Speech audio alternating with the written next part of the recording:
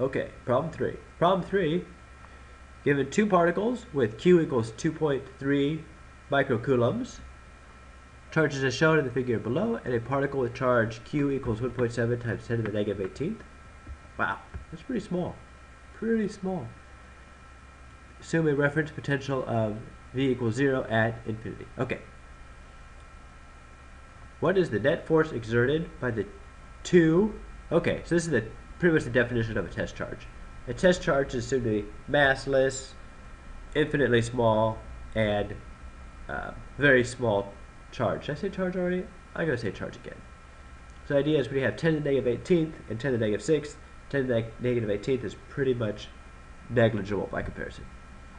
So the idea here is what is the net force exerted by the 2.3 times 10 to the negative 6th Coulomb charges. Alright, so from the charge on the left, it's going to repel and push the particle this way.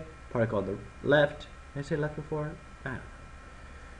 Particle on the left is going to push to the right. They're exactly identical, exactly the same distance apart. So they're going, since they are vectors, they're going to cancel each other out. What is the electric field? Alright, electric field, same idea. Electric field is also a vector. Electric fields are generally used to find force. So you could say that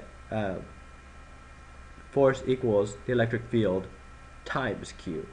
Electric field, these are vectors, equals KQ over R squared, R hat. Okay? What is the electric field of the origin? The two exactly cancel each other out. Same as before. They're both repelling. What is the electric potential at the origin? Okay, now this part's a little bit different. So electric potential is a scalar. So scalars, you can't add them together. So I might actually have to do some math on this one. So electric potential energy difference. Don't get that reference? Problem 1 is KQ over R. Okay? Where K is 8.99 times 10 to the 9th. And then Q is 2.3 times 10 to the negative 6th. And then R, I think it's like 0.8. 0.8.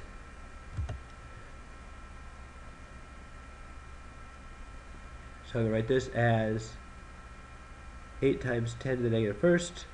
It goes to 10 to the first up here. 9 plus 1 is 10. 10 minus 6 is 4. Okay. And then, yep, go to Wolfram. 8.99. Nope. Times 10. Now, times 2.3. Times 10 to the 4th divided by 8. And then I'm going to multiply by 2 in here. The reason I multiply by 2 is because we're going to have 2 of these. I really just skipped a step.